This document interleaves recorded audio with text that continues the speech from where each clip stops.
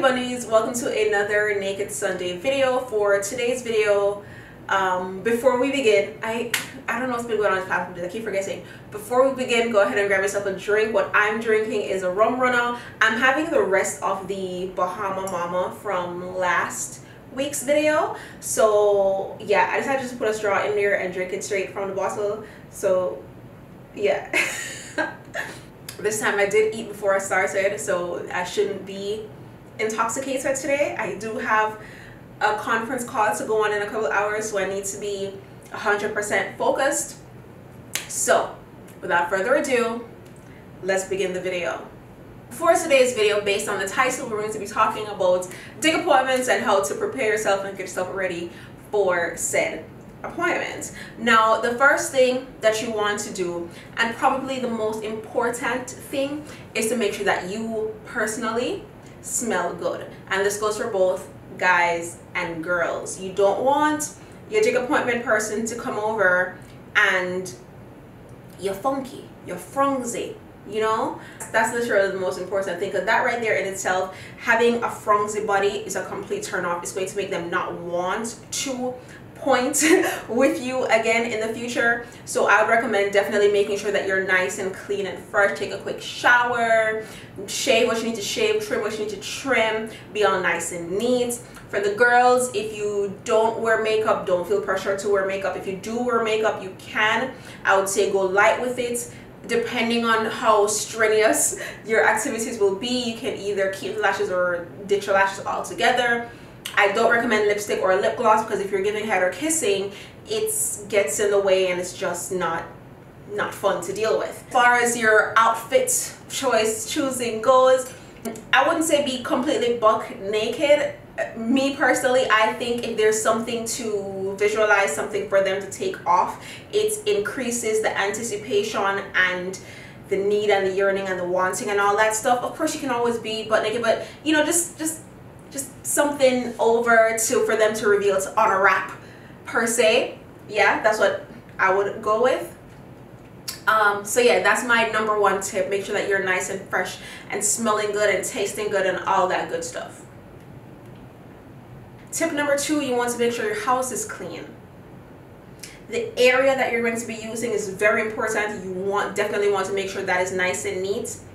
But you see, when the rest of your house smells amazing, when you know there are no dishes in the sink, you know there's no like panty in the bathroom, there's no pee stains on the floor, whatever the case is, it just heightens the mood, just heightens the experience, because you never know where you're gonna end up. And even if you only stay in that one section of your house, like, you still, anything is, I don't know, I'm a Virgo. I overthink, I overanalyze, I overplan. So I feel like, you just never know what could happen. Suppose, you know, your partner gets a Charlie horse and you have to run to the kitchen, or something happens and they have to go in the kitchen for something, or you have to go in the kitchen for something.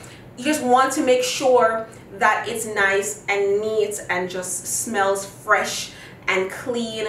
And people can tell when you just spray air freshener and call it a day. Like, actually sweep and dust and do your dishes and all that stuff. If you have time to mop the house, mop the house. If you have carpet, make sure that you vacuum and all that stuff. Yes, I know your appointment probably gonna last an hour or two, but first impressions, darling, first impressions are lasting. Okay, so make sure that one, you smell good. Make sure that two, your house smells good. Okay. Tip number three, make sure you have protection. This should go without saying, but let's say your appointment comes over and they don't have condoms. What do? You reach into your stash and you get the condoms. Never be unprepared. Again, another Virgo trait. Gotta make sure you have these things handy, okay?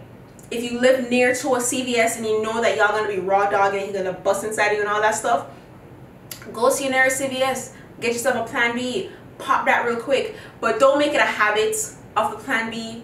You know, if I'm not mistaken, those add up in price. So play it safe, use condoms. If this is someone that you're having unprotected sex with, Make sure you're on birth control or some kind of birth control if you're not ready to have kids. Make sure that you're having talks with each other about STDs and HIV and all that stuff, because this is so important. Make sure that you're getting tested, make sure they're getting tested. This just got really deep, but it's so important that in your little bubble there is no... I've literally this week alone have read so many stories about girls who would have sex with one guy, lose their virginity with one guy, and then the guy goes away, has sex with another guy, and boom, she have an STD, boom, she have HIV. Like, it's so common that it's weird that it's not spoken about as much, you know. So make sure that you're being safe, make sure that you are getting tested when you need to be getting tested, and all that good stuff. All right, and then stick to, like, you know, one partner, 2 max. If you do decide to step outside the bounds and spread your love to other people, good for you, that's great and all, but make sure that you're still being safe, and make sure you're make sure you're having open conversations with your partners. I cannot stress enough how important communication is, and communicating with your partners and letting them know what is happening sexually, intimately, and all that stuff. Sex is more than just bumping and grinding, okay? The talks that you have leading up, the things that you do and send it leading up, it's all, to me, all in that sex bubble. So talk more, okay? Okay. Tip number 4 for your appointment: make sure you have replenishments. Always offer always offer your appointment person a drink, you know, if they drink. Make sure you have bottles of water or juice of your choosing, whether it's a green juice or carrot juice or a mango juice or a Gatorade to rebuild their electrolytes, or whatever the case is. You want to have these supplements and replenishments and nourishments so that they can last maybe for another round if you're still up for it. You feel me? You feel me? So make sure that you have those, whether it be snacks or drinks or alcohol or weed if you partake in the act, whatever it is. Make sure you have ample supply for your appointment tea. Yeah? Yeah. My drink is finishing. What was that? Tip number 4? Okay, so tip number 1 was make sure you're fresh.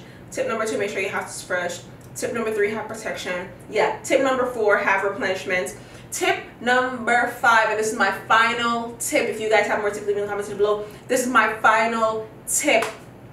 I would say make sure, and this is not a must, this is not even a must, but I would recommend, you know, if I was single and had my coming over, my girl or whatever coming over, I would want to make sure that the mood is set, not just with a fresh house, but like candlelit, music playing, whatever music that may be. Like, music is so important. Music hits those emotions that you want to feel. It heightens the experience.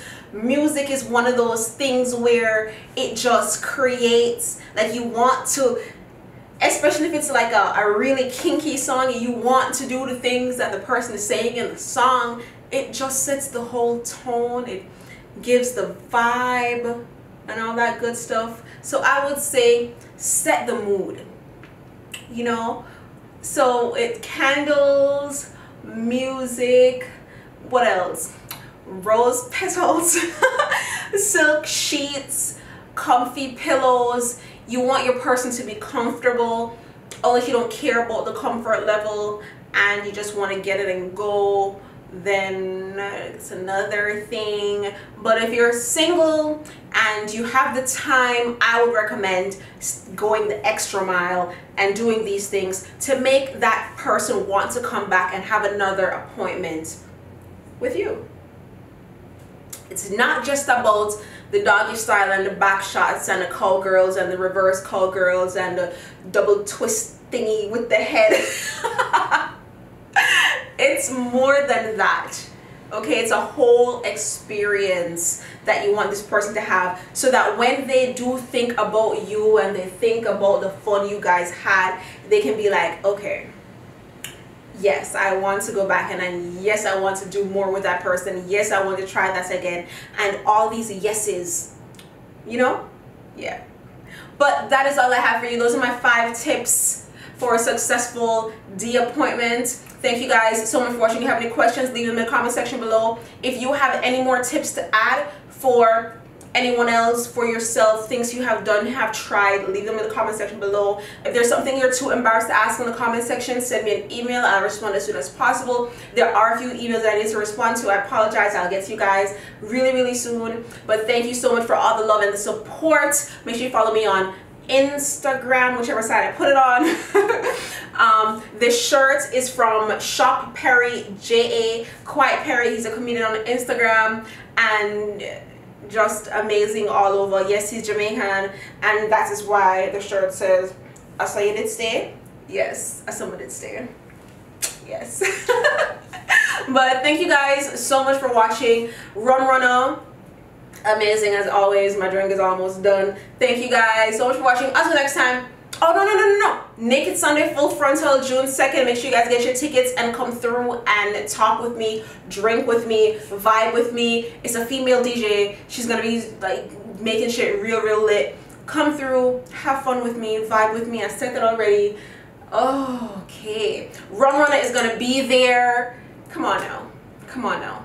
Alright, until next time, peace sign and kissy face. Bye.